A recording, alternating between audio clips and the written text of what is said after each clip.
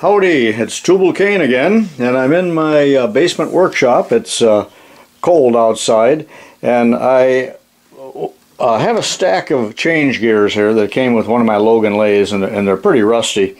It's kind of superficial rust, but nevertheless I'm going to show you how to remove it with electrolysis. Now, this subject has been covered by many people, and some of the best videos are by Shop Dog Sam, and he uses quite a large tank and removes rust from like 50-pound flywheels and things like that. Also, I've seen men use an entire swimming pool to remove rust from the frame of a car. And this is kind of an amazing process, and it's electrical. And in order to do it, all you need is some rusty parts, your Sears Craftsman battery charger. No, I guess it isn't. It's a Shoemaker. And you need some wire, some electricity, a plastic tub of whatever size that you intend to derust. And this is just a small one. I think it's ice cream container.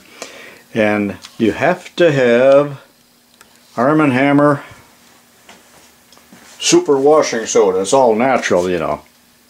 Now, don't confuse that with Arm & Hammer baking soda. It's not the same thing, and you can get this at Ace Hardware or Kroger's if you're from the Midwest. And it doesn't have to be Arm & Hammer, but that's what I get. And it's super cheap, by the way, too, if you can get it. You need to do this outdoors because hydrogen gas is produced. Now, I'm doing my whole setup here in the basement because it's warm, and then I'll take it out actually near the back door and where I have power, and just let it sit overnight, because this is a lengthy process, but you don't have to stand and watch it. You just walk away and do what you're going to do, and come back a day or two later, and I don't think you can leave it on too long, and you know, the job is done. And then you have a little wire brushing and cleaning up to do with the parts. This is a 12-volt battery charger, so the positive will go to what we call an anode, which is any piece of scrap steel, and I'll clip it right on there, and that is sacrificial. And look at how that's already been encrusted with, I did one other part, encrusted with what I call niter. Now, I don't really know what niter is, but Vincent Price used that word in Fall of the House of Usher, and I've been using it ever since. There's a piece. This was a rather brand new steel bolt, and that's what it looked like after doing one batch. So that's kind of interesting to watch. I'm just using a wrench because it has a lot of surface area, and I have a lot of old worthless wrenches from farm use, the cheap stamped throwaway wrenches. You can do 1 part or 100 parts depending on the size of your container, and I've put 4 of the gears onto a steel slab here, 1/8 inch thick, just something to hang it on that will conduct electricity. I like my safety wire, I guess because I got a lot of it. It's a 10-pound coil. Now, if you use too fine of a wire, sometimes it will quickly disappear, and the parts will drop into the tank. I'm not going to go into the principles of this, or the chemistry, or the electron or theory of this, because I don't think I could give a good explanation anyway, but it's kind of like deplating in a way. Have you ever been in a plating plant? That's most interesting. And you talk about corrosion.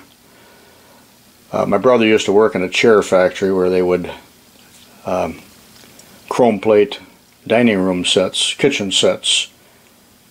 He worked on the night shift. It was interesting to go in there because every other rack of parts had hubcaps and manifolds and all kinds of other stuff that people were running through. Back when there was no security and America was simpler. I really liked it. I don't like what's going on now one bit. So we'll lower that into the solution. And how much? This is just water with a washing soda in there, and mix it up good. And how much soda in there, I don't think it matters, but I probably got a half a cup or so of it. Mixed it into warm water so it's in solution. the negative goes to the work right here. Get a good connection. Now why the negative is green on this battery, I don't know. I guess they call it ground. Usually I'm used to seeing black, but the other one is red on the anode. And just to keep things from falling, I like to clip it to the side like this.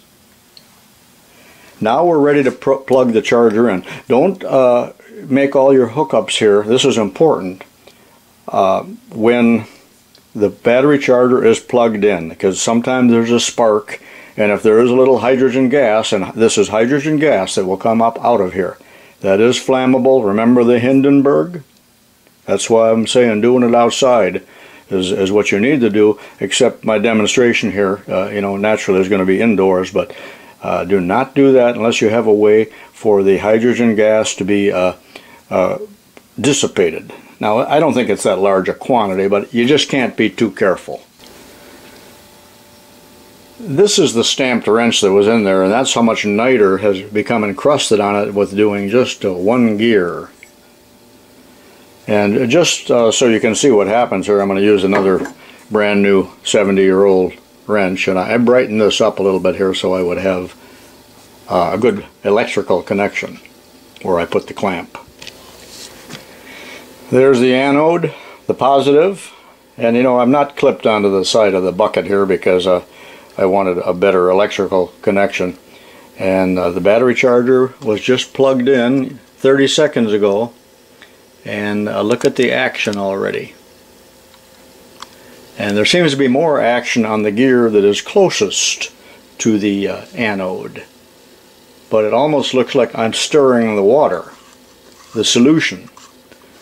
I think we'd call it an electrolytic or electrolyte. The solution is an electrolyte. A lot of action there. And this is going to be taking 24 hours, or probably less, but I'm going to stop the video here presently and then show you what it looks like tomorrow, 24 hours from now, approximately. Now I have another thing that I'm going to do here in the future, and this is a rusty faceplate that also came with a Logan lathe, and this was in an unheated building. Maybe the roof leaked, I don't know, and it was in the bottom of a cardboard box, but look at the rust on this. Now I think this is scrap iron anyway, but I'm going to run it through just for the heck of it. Now there'll be pitting, and you're not going to get rid of the pitting, only get rid of the rust, and it won't be all that pretty when we first take it out of the solution.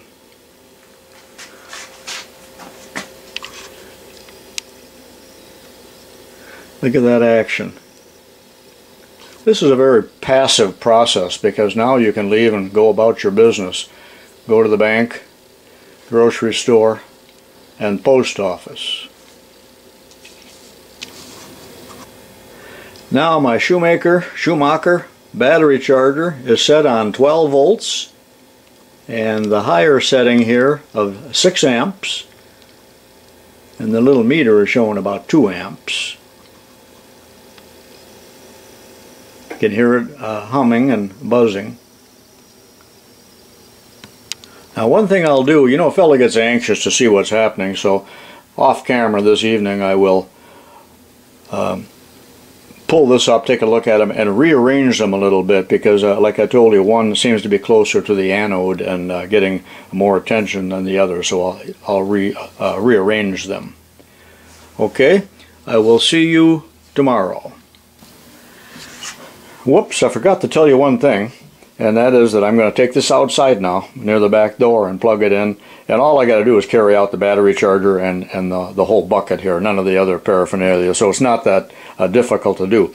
But when I come down here tomorrow, I will have it back on this bench for demonstration purposes. It just doesn't work very well to do it outside because it's so cold right now. For the second time, see you tomorrow. It is 24 hours later, and I have brought the whole kit and caboodle back into the basement here and ran it for just a few more minutes, but I told you why I like to do it outside. I don't know if that's necessary or not, but let's take that product out of there, those gears out of there, and see what we got. This is kind of messy when you do this, so I just got some cardboard here with a newspaper and let it drip just a little bit, and I'm taking it to the sink, which is right next to me. I'm just going to rinse them off real well to start with.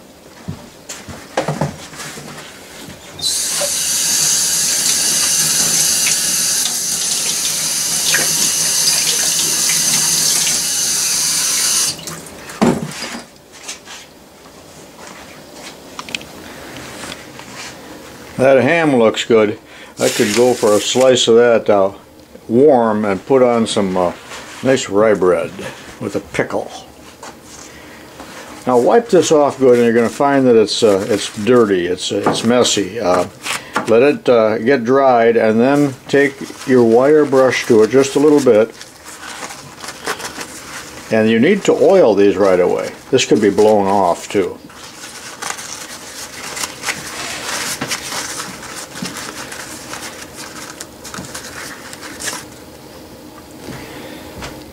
By the way, this is cast iron, not steel. So I did about 30 seconds worth of hand wire brushing, and these actually are ready to use.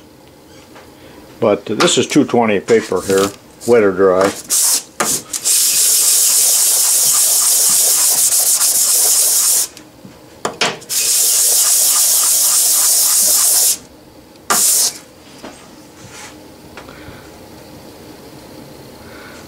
Does a nice job, doesn't it?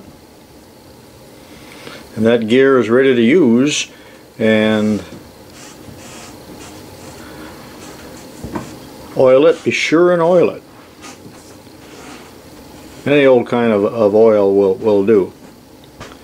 So I got to do that to the rest of them. But in the meantime, I'm going to start another project. Let's take a look at our anode. By the way, the work was the cathode, and remember that direct current electricity always flows from the negative to the positive, and you cannot use AC. And if there's any boys out there watching this, do not, if you don't have a battery charger, you cannot use just regular household current. Look at that, 24 hours. You know, it kind of reminds me of barnacles, although barnacles aren't that color, but the way they build up on a piling down in the Gulf of Mexico. Most of you have probably seen that. It's kind of nasty. And it's hard. It doesn't just scrape right off like a slush. It's hard. A few loose pieces on there, and it is very messy. Don't throw that down the sewer. The EPA will get mad at you. For my next trick, I got a little bit larger bucket here. I don't know, it's maybe a 2-gallon bucket. And I've already got the water with the washing soda in there. And I'm going to remove the rust from this Logan faceplate. And it is quite rusty. So I might leave it in there for a couple days. And I got it wired onto steel bar. I need to add just a little bit of more water to that. There's the faceplate under the solution, hanging from a stout steel bar here. And I will put the ground clamp on here, which again, this is the cathode. Now I'm going to use 2 anodes. I'll use this old rusty wrench that we already got a start on, and then just to show you what happens here, this nice steel slab here, 1/4 inch thick, weighs a couple pounds, and I cut it off to just the right length so it'll rest on the bottom. Now you do not want that to touch the workpiece. And I will put the positive right here. You can use as many anodes as you want. You know, you might want to have 4 of them around there. And I know I've seen some people that have put you know, 6 or 8 around there. So I'm using 2. Now we have to connect this one, of course, electrically to this one over here, so I'll just use this jumper cable. A couple alligator clips. Yes? I'm on the air. And I'm going to put that on the wire over there. You do not want that to be in the solution. Now I brought out the heavy artillery for this. This is my 10 amp Craftsman Sears. Now it says automatic, but I can set this one on manual. And you do not want to use the automatic setting, or some of these units now are fully automatic. You know, they've dumbed everything down in America. They've dumbed her down. And now I'm going to plug it in, so watch the needle on that as I plug it in.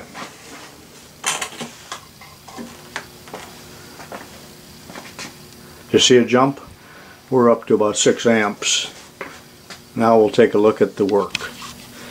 And if you've got everything hooked up right, you're going to see some action in the water. You're going to see the hydrogen bubbles coming up. And sometimes you'll even see the water swirling a little bit, depending on how much amperage you're using. Again, that is hydrogen gas, so be careful. I'm going to leave this in this position for a little while here in the house so that we can watch what's going on. And then when I set it for overnight, or maybe this will take 2 days, I don't know. Why, then I will take it outside for that and then just forget about it for a while. You cannot leave it on too long, I don't believe, because the action stops when the rust is gone. In other words, it will not consume the workpiece. It will not consume the cathode. The anode is what is sacrificial, and we got 2 of those. So the current is flowing both ways to the positive.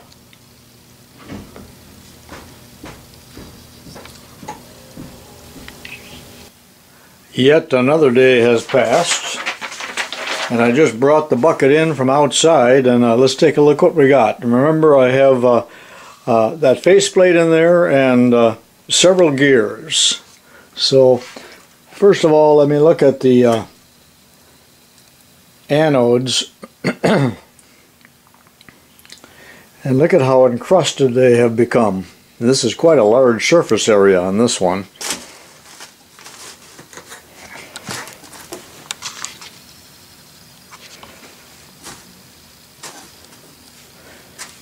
It's messy. And here's the other one.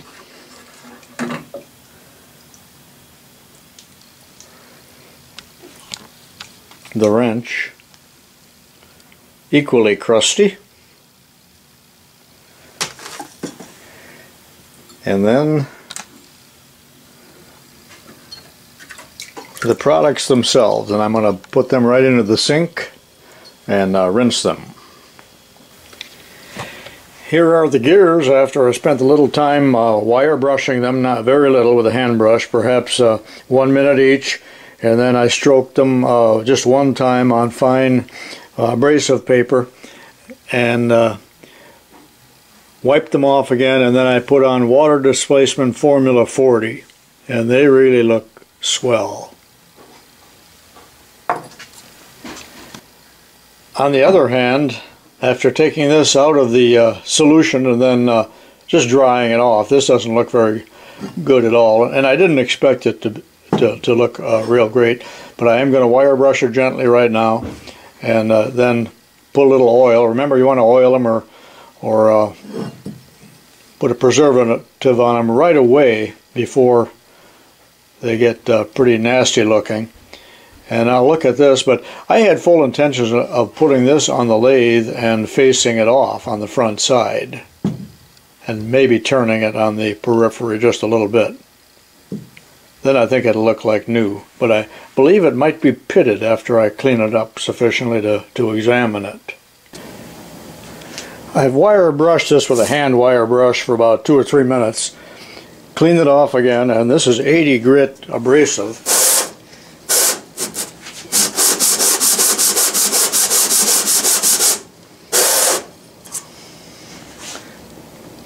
Starting to clean up, I'll do that just a little bit longer, and then I'm going to stroke a little bit on this 220. Starting to look pretty good. I have no intentions now of machining it, but I am going to put it on the Logan lathe now and polish the periphery just a little bit, and maybe the hub here just a little bit, and then I'm going to oil it and call it quits. Now I spent about 5 minutes polishing on the lathe. I'm on the Logan now, and that's going to be good enough.